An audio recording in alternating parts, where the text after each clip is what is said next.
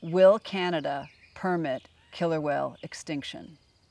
The 2022 UN Biodiversity Conference, COP15, culminated in a landmark agreement to halt biodiversity loss, increasing pressure on government to confront the conflict between mandates to protect species and pressure to protect economies. Canada's commitment to ecological priorities has been put to the test by the $3.5 billion Roberts Bank port expansion in British Columbia's Fraser River estuary. Yet Canada cannot ignore its biodiversity commitments to pursue growth at the expense of ecosystems.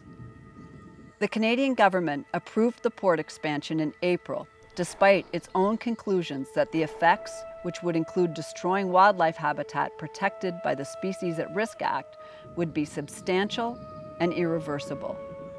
If the project proceeds, more than 100 at-risk species that are already grappling with climate change and habitat loss will face additional habitat destruction, as well as pollution and noise caused by increasing shipping traffic.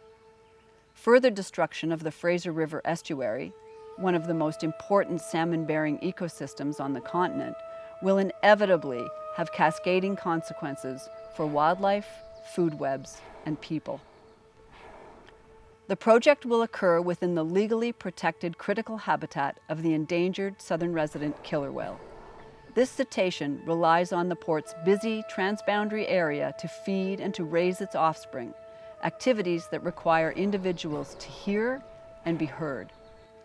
Both American and Canadian recovery plans for the species identify the need for quieter waters, reduced contaminant inputs, and increased access to the whale's primary prey, Chinook salmon.